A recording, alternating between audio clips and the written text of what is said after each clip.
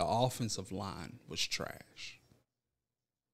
What's up? It's your boy Billy Mack. Another offseason preview. We're talking about that offensive line. Listen, I don't get it. I don't get it. Pro Football Focus has this offensive line ranked as the best offensive line in football. Pro Football Focus also said Trayvon Diggs is one of the worst cornerbacks in the league. And Anthony Brown is one of the best. That's what Pro Football Focus says. Ladies and gentlemen, our offensive line is trash. And then listening to Jerry Jones's interview, or was it Stephen Jones?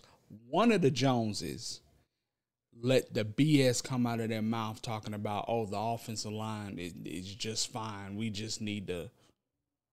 No, it's not. You clearly, and maybe it might be PC, and that's the one thing I can't stand about the Joneses. They are PC to a T. They're never going to show you their hand. They're never going to say what's really on their mind. They're going to spin that thing. They're going to spin that thing like a top. They are not going to give you anything. So we as fans have watched this team. Tyler Biadasz and Connor Williams and Connor McGovern, they do not fit. They can't be on the offensive line. They cannot be on the offensive line.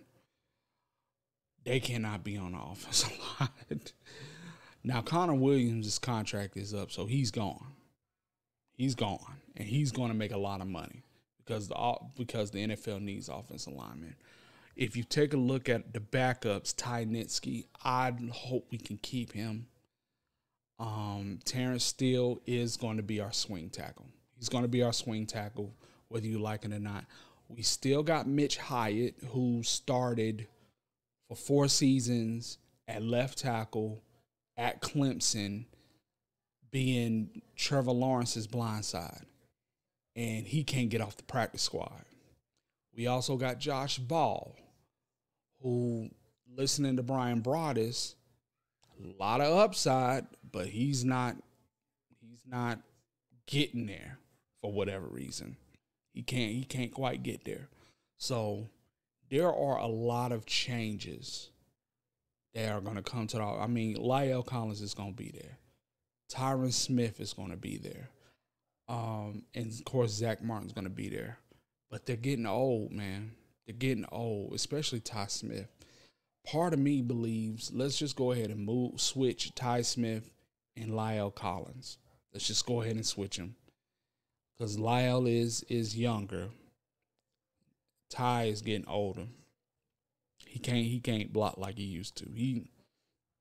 But then again, we as Cowboy fans have been kind of spoiled. We've been kind of spoiled in the way our offensive line looked like trash, but maybe, just maybe, that's how all offensive linemen look. These defenses are getting stronger. They're getting faster. These offensive linemen can't do like they, you can't have a dominant offensive line like back in the day. Even with San Francisco being the running team that they are, it's kind of funny. Their offensive line is not known as being dominant. You know what I mean? But it is what it is.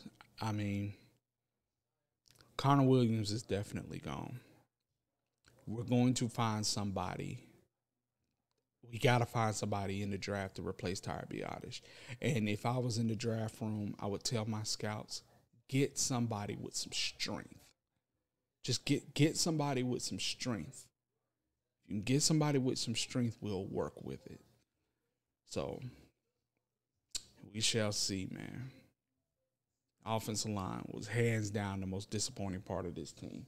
I didn't think they were as good as Pro Football Focus said. I just thought they would be better. And mind you, something happened. Something happened in the middle of the season because we were running the ball with, oh, my bad, Zeke got injured. Yet they kept saying he wasn't injured. It's the stupidest thing I've ever seen. Stupid. But anyway, offensive line is going to change. Your core three are still there. The middle two or that middle left, gone. And hopefully we can bring somebody in that can do the job well and do it better than well. You know what I mean? But until then, it's your boy Billy Mack. Thank you for watching. Holla at you next time. Peace.